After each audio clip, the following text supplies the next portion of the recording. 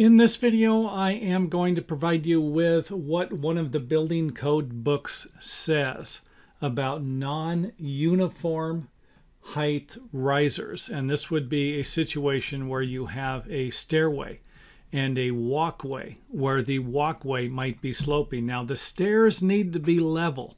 The treads need to be horizontally level. But in some cases, you live in San Francisco, this could be a problem. So the stairs will need to be level, but the walkway is allowed to slope a maximum of 1 in 12 units.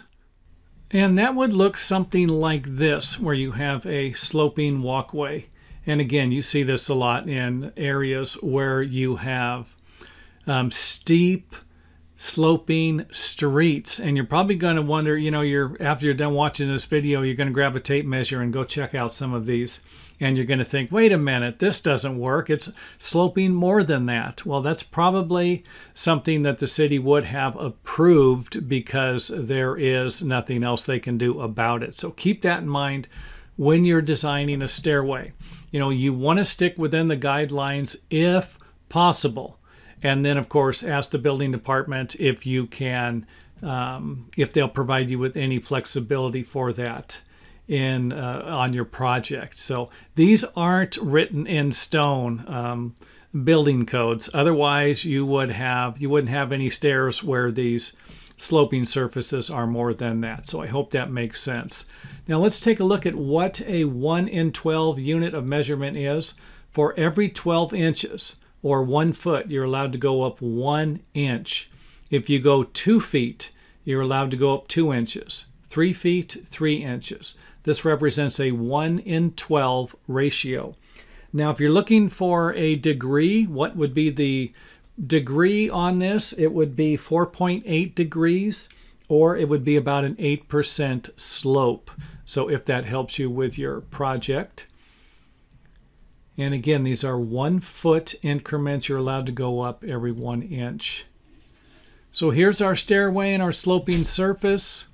We have a maximum for public stairs at 7 inches. This is the riser height. You're not allowed to exceed this in most cases. Again, you might be able to receive some type of a variance from your building department to allow you to make modifications if necessary. So 4 foot wide stairway. If we go 4 feet with our 1 in 12 ratio, that would be 4 inches that we would subtract from our 7-inch riser, giving us 3 inches. So this would be the maximum for a situation like this. This could be longer. This could be 3.5 inches. It just wouldn't be able to be 2.5 inches without your local building department's approval if you live in an area where you have building departments and they follow the rules set out by most building codes. And what holds true for the bottom also holds true for the top. If you have a sloping walkway at the top, you're allowed to have the 7 inches and the 3 inches. Use the same ratio for the sloping walkway and the stairs. And again, don't lock these figures into your head. 7 inches is most of the time is going to be the maximum riser for a public stairway. However, if you're building a set of residential stairs for a house, you might be able to go with 7 3/4. You might be able to even go with 8 inches in some cases.